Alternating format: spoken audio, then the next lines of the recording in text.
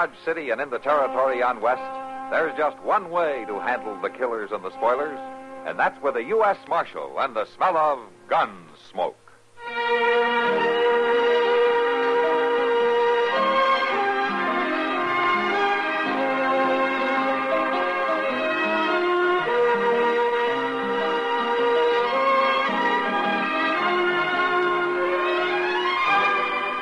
Gunsmoke, starring William Conrad. The story of the violence that moved west with young America. And the story of a man who moved with it. I'm that man. Matt Dillon, United States Marshal. The first man they look for and the last they want to meet. It's a chancy job, and it makes a man watchful. And a little lonely.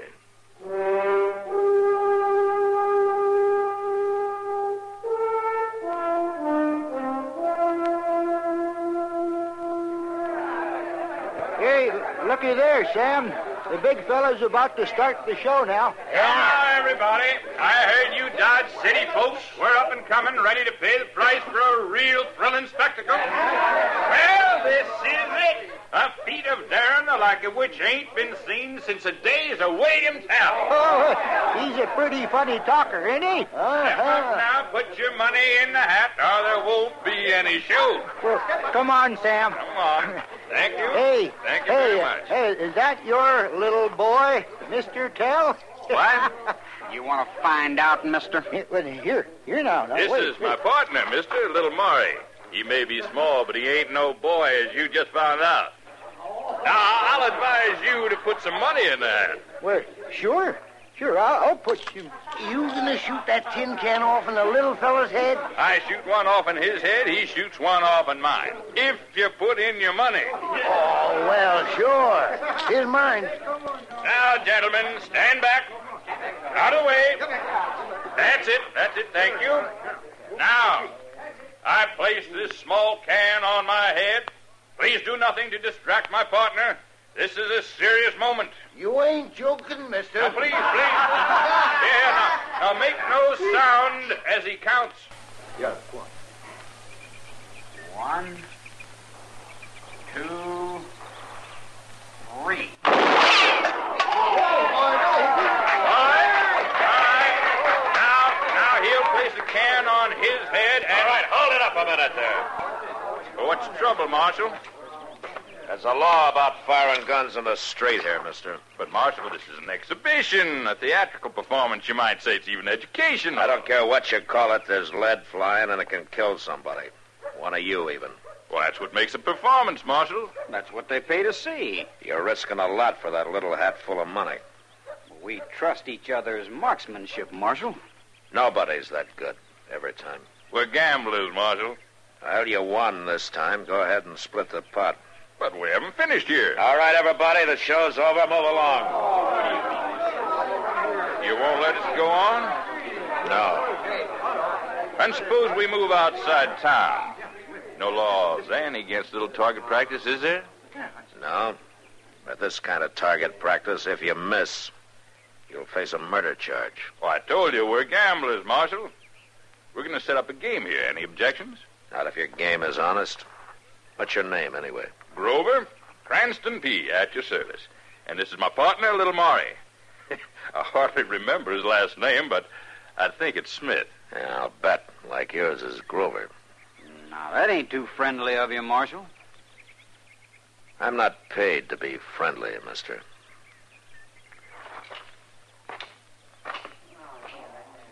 Well, now, gentlemen, let's remove ourselves from the marshal's jurisdiction and finish the performance.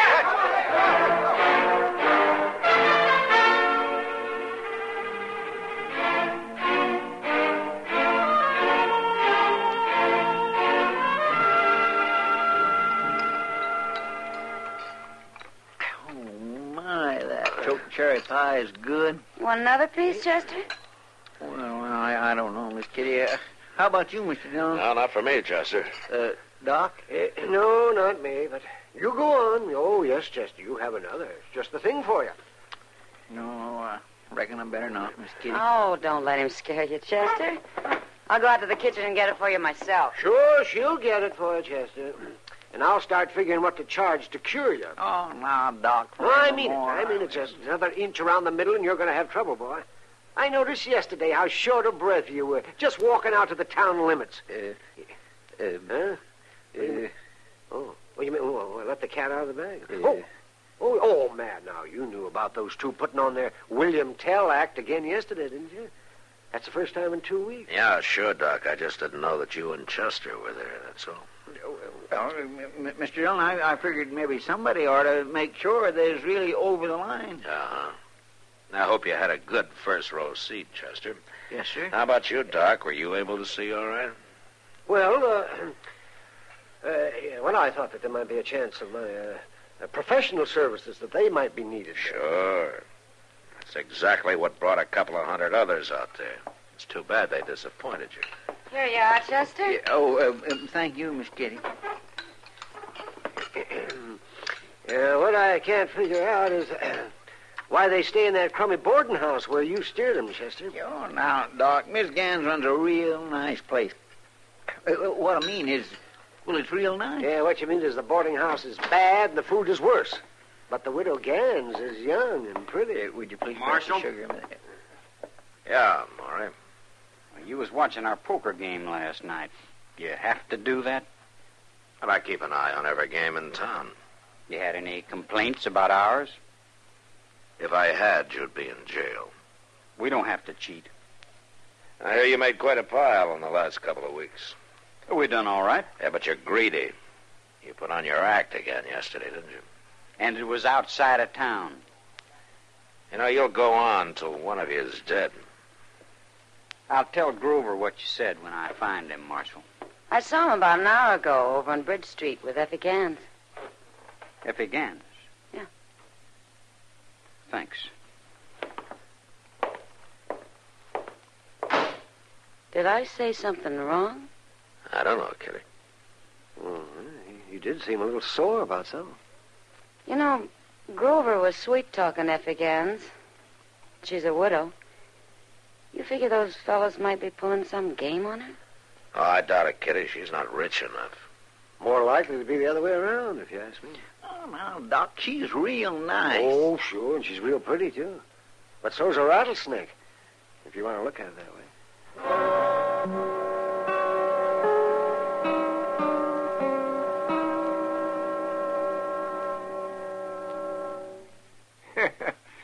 The shoveling started at the little town of Rome in New York State back in 1817.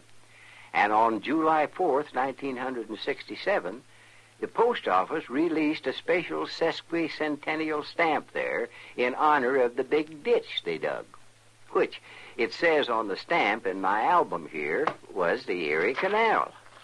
Now, in case you don't know, that canal went all the way from Buffalo on Lake Erie to the Hudson River, connecting the Great Lakes with the Atlantic Ocean.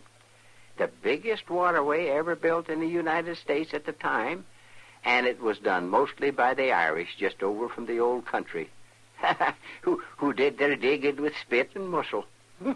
Yep. Made lots of money for years on tolls. And the traffic and freight and people through the canal was mainly responsible for building up the Midwest and keeping business in the East busy doing it. Well, of course, the Erie Canal ain't what she used to be, because the railroads do most of the job now. But the big ditch is still there, and so is all the history that went through it.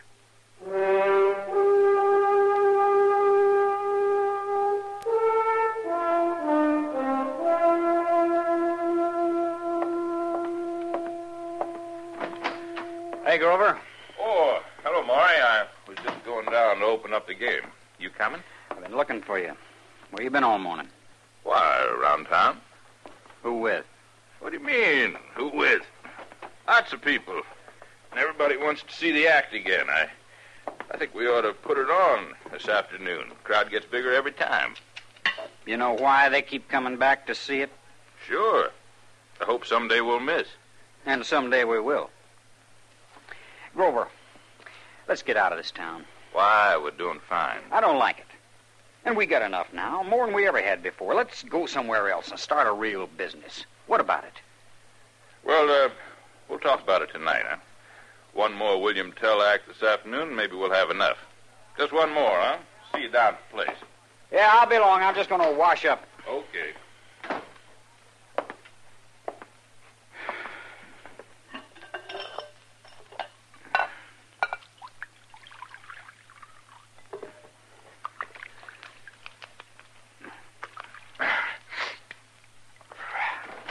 Honey, Grover's already gone, Miss Gans. Oh. Oh, what are you staring at? You, Miss Gans. You in love with Grover? Why, now, I never. Whatever gave you that idea? He did. He didn't... No. But I know him pretty well, Miss Gans. Well, you're wrong. Now, I don't say I don't like him, but then I like you too, Maury. You mean that, Miss Gans? Why, sure. Most women don't like little men like me, Mrs. Gans. Could you find it in yourself to love me? Well, I don't know. If there wasn't no Grover, if there was only one of us, could you find it in yourself to leave here, go away, and get married? Now, where'd you get such an idea as that? I don't know what you're talking about. I don't like such talk. You'd better like it, Miss Gans. You'd better.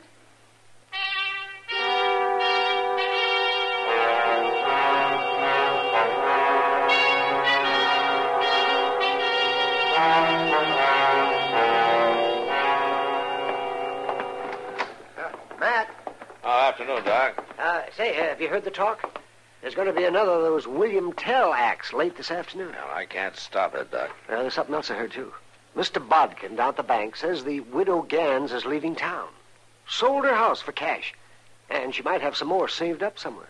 What are you saying, Doc? Well, those two might be fleecing her, Matt. You said it'd be more like the other way around. A rattlesnake can be pretty if you see it that way. Oh, no, Matt. All right, if you want me to talk to her, Doc, ask her if she's being fleeced. You think she'll thank me for it? Yeah, more likely she'll slap your face. Yeah, but I might find out something. I think I'll try it.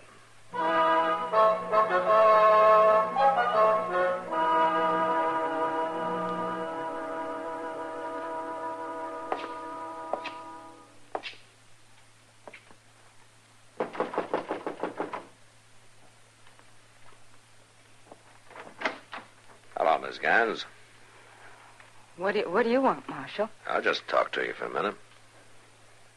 Well, I'm listening. I heard you sold your house. There are lots of big mouths in this town. I see you got your bag in there. You planning to leave town? I don't see it's any of your business, Marshal. Oh, I just thought it might be, Miss Gans. Why? Well, you know how it is. A widow with a little money is fair game. Especially if she's pretty. What are you driving at, Marshal?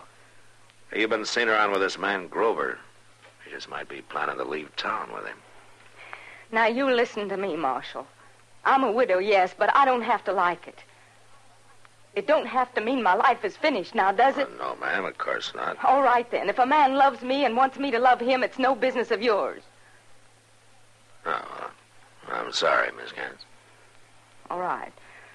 Maybe you meant well, but I don't thank you. What I do is my own business, even if I lose everything. Now, you get out.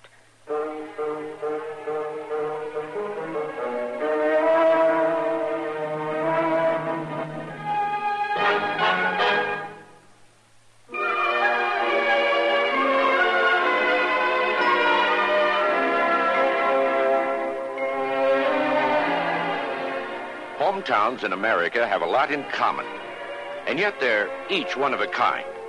Take, for example, Palm Springs, California. The chief industries of Palm Springs are fun and sun.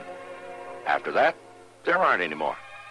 There are more privately owned swimming pools per capita in the village than in any other city in the world. But don't get the idea that it's all resort and nothing but funning and sunning and swimming. The school system in Palm Springs is one of the best, with Nellie Kaufman Junior High, Palm Springs High, and the new junior college out at Palm Desert. The annual police benefit has moved indoors, and the Desert Sun and KPAL still keep folks pretty well informed and entertained. Meanwhile, things are still busy at the Youth Center on Billardo Road across from O'Donnell Golf Course. But if your hometown is Palm Springs, you already know this. We only wanted to remind you it's still there.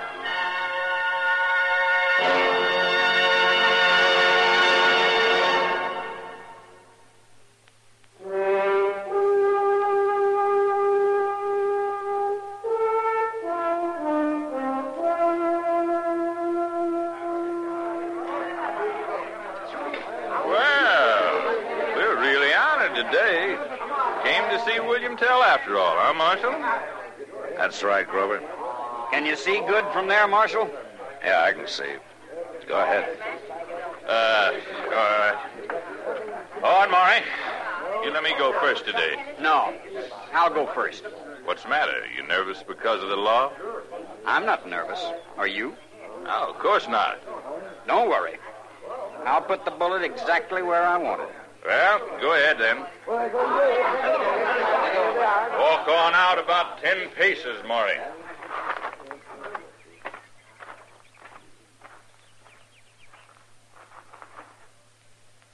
Now, gentlemen, your attention. Please remain quiet. No movement. No loud noise. While my partner counts. Quiet, please. 1, 2, 3. Oh, he hit him. Yeah.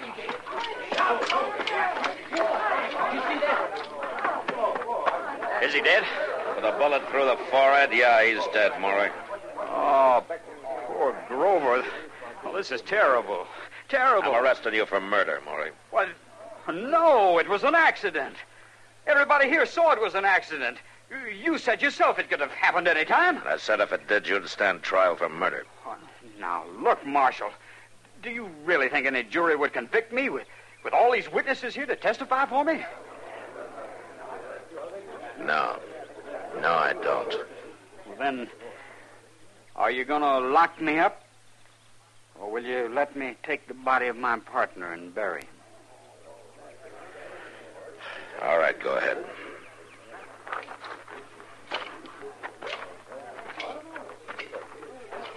Mr. Dillon, I swear I don't understand you. Of course it was an accident. We all seen it. Chester, why do you think I wanted to be there this time? Well, I don't know. I expected there might be an accident. You did? Yeah. But I didn't figure it this way. Where are we going? To the Widow Gans. I want to be there when little Maury shows up.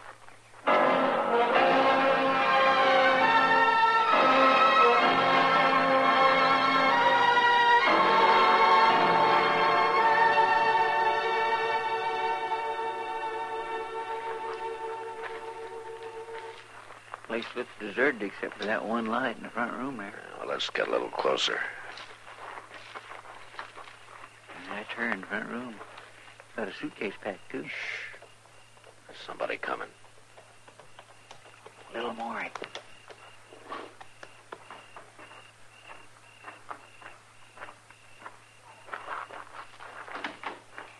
Honey, is that you? Did it go all right? Is he dead? It took so long I was worried. Well, come on in. Don't stand out there. I got the money all here and... Maury. That's right, Miss Gans. It's me, Maury. I had the first shot, and I figured what you two was planning, so I just changed the plan a little. Oh, no. Grover's dead, all right. But that don't matter. We'll go instead. You and me with all that money. And there's more here from the act this afternoon. Oh, this one was a real killing. No, don't you touch me. You said you might could love me. Well, you will. Now, come on. No. All right, that's enough, Maury. Marshal, you heard what he did. And I heard what you were planning to do, too, Miss Gans. Turned out to be my business after all, didn't it? Oh, no. No, You wouldn't. Yes, I would. She's coming with me, No, Marshal. no. Let go of her, Maury. You can't stop us, Marshal. You know how I can shoot. You've seen me. Don't try me, Maury, even with a woman to shield you. Why not? Chester, Right here, Mr. Dillon. I can hit him easy. now you drop your gun, Maury. You call that fair? This is no game, mister. Now drop it!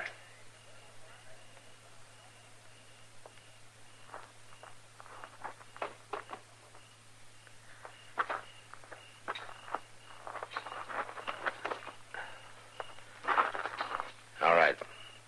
Come on. Both of you.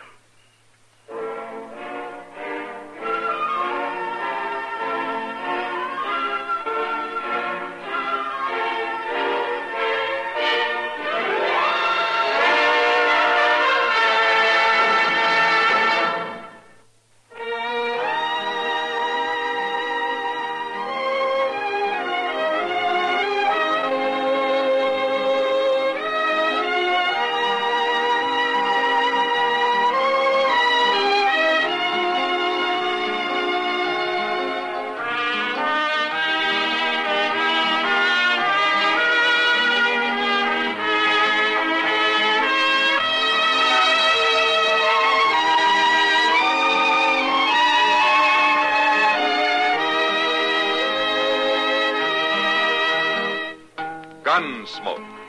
Produced and directed by Norman McDonald. Stars William Conrad as Matt Dillon, U.S. Marshal. Featured in the cast were Parley Bear as Chester, Howard McNear as Doc, and Georgia Ellis as Kitty. George Walsh speaking. Join us again next week for another specially transcribed story on Gunsmoke. This is the United States Armed Forces Radio and Television Service.